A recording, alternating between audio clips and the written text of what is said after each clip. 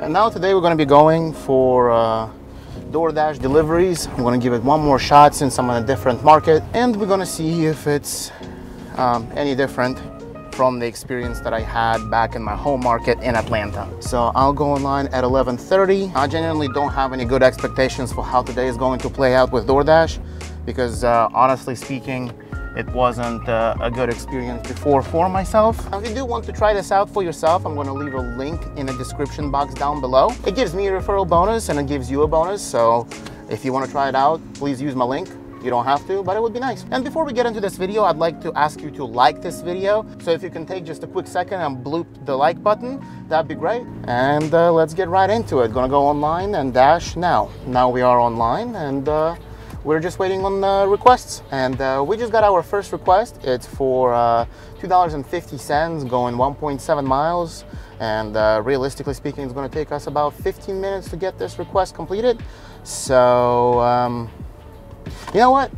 It's going towards the direction I want to go anyways, so I'm going to accept it. Picking up DoorDash for Christopher. Alrighty, thank you. Got the order, it only took us about 3 minutes to get it, so I guess it wasn't too bad. And now we are on the way to go drop it off. Says it's 4 minutes away. Yeah, $2.50 isn't much. Really, you shouldn't take these orders, but it's taking me towards the area I was going to anyways. And because the traffic is getting rerouted, here I am stuck in a little bit of traffic.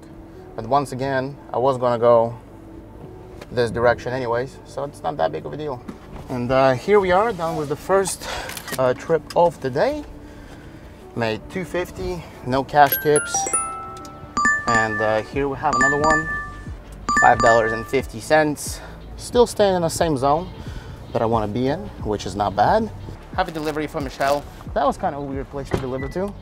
I had to go all the way to the back office and put it on the front shelf, which is weird, but whatever.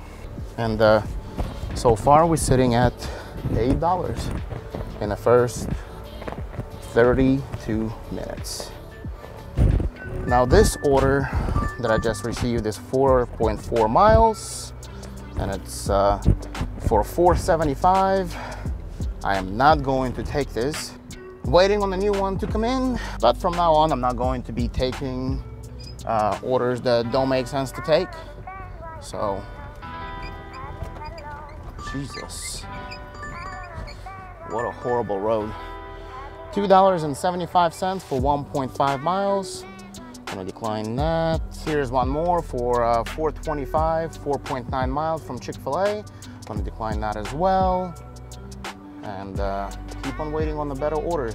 It does seem like DoorDash is way busier here than it is in Atlanta. And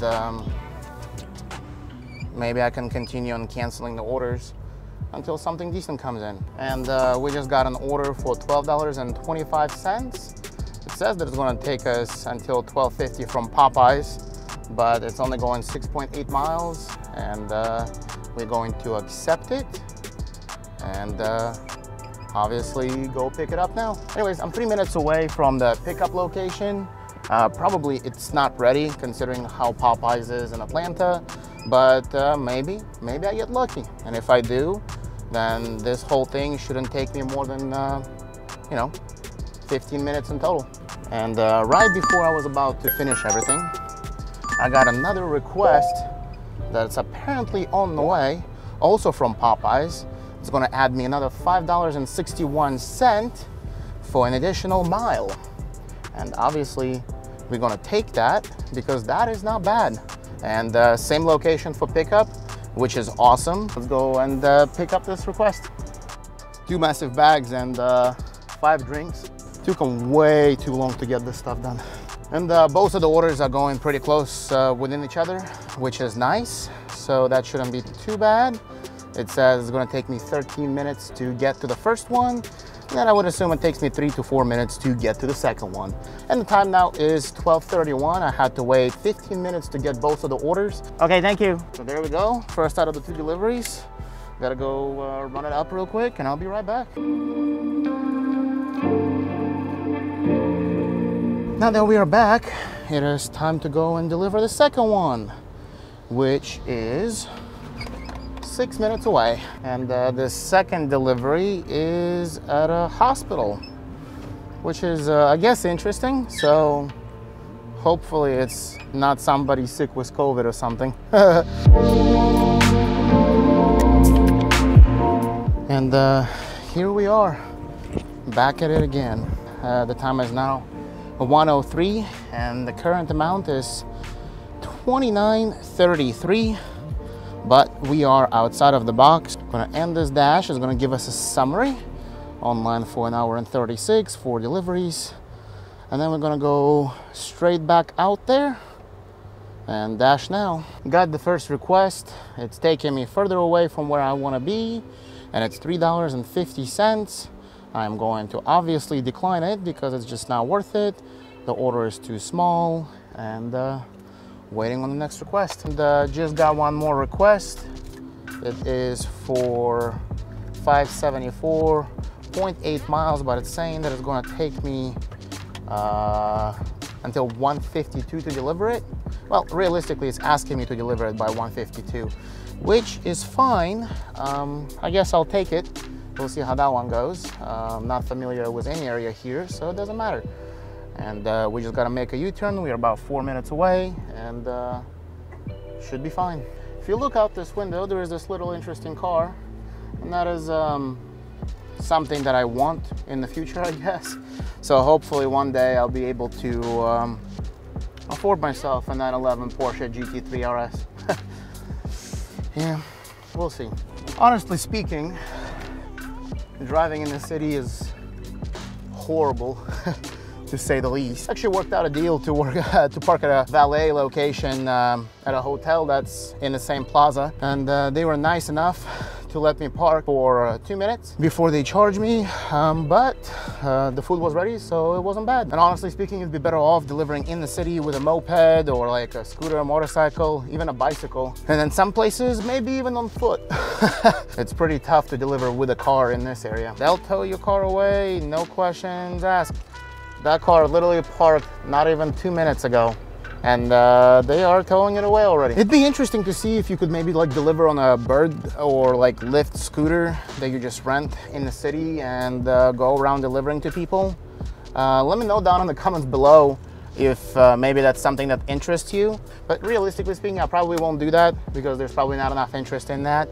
And I would assume it's a little tough to do that, considering that you got to carry all the food and ride the scooter and film. Probably too tough. So I don't think I'm going to be delivering for the whole 3 hours because right now the weather seems to be like it's about to start raining, and I genuinely don't want to deliver in rain. I got a DoorDash delivery and just finished with that delivery request. Now we are on the way to pick up another request. Allegedly I'm supposed to drop it off in the next 15 minutes. Is it possible? I don't know, but 3.5 miles, something $7. It should be a decent order. So considering that I've been online for almost 2.5 hours now, this is gonna be my last delivery unless one more comes in that is way more than I usually receive. And this pickup wasn't bad at all. Even though it was in the city, I was allowed to park in a valet spot. The food was already ready, which is awesome. And here I am now, just on my way to deliver. And it's telling me that it's going to take me 5 minutes according to this map. Obviously it's an apartment building, pretty large. So theoretically speaking, it's probably going to take me longer than that, but I'm not really stressing over it. The time is 1:51. I'm going to be done by maybe 2 p.m. And if that's the case, maybe we'll squeeze one more delivery in. Hypothetically speaking, we should be done with it before 2. So that is nice. Let's get this going. They wouldn't allow me to go up, which I guess makes my life a little easier. But now the total is $8.50. I was shown $7.50, and this delivery ended up working out pretty well. It is working out here a lot better than it was working in Atlanta. It's getting really windy and it's probably going to rain very soon. So you know what? I'm gonna call it a day. It's a solid 2 p.m., meaning it's an exact 2.5 hours. We're gonna go and dash.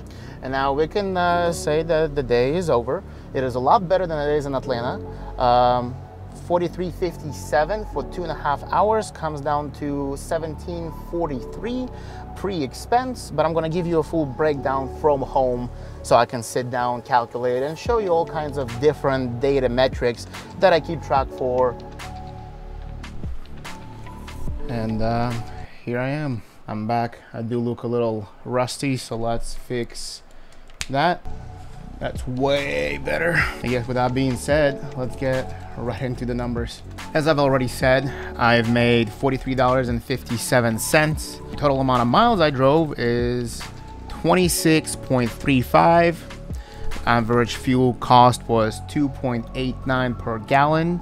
And I got in 26.4 mpgs, meaning I've used exactly 1 gallon of gas. I will just say that my maintenance cost is 2 cents per mile, and then my depreciation is 10 cents per mile, meaning that fuel, maintenance, depreciation comes down to 25 cents per mile of my true expense. This is the number of what I ended up averaging per hour after expense, but pre-tax. And keep in mind that you have to pay taxes. No matter what it is, no matter how you earn your money, you need to pay your taxes. Even if you're getting paid your 10 bucks an hour, you still need to pay taxes.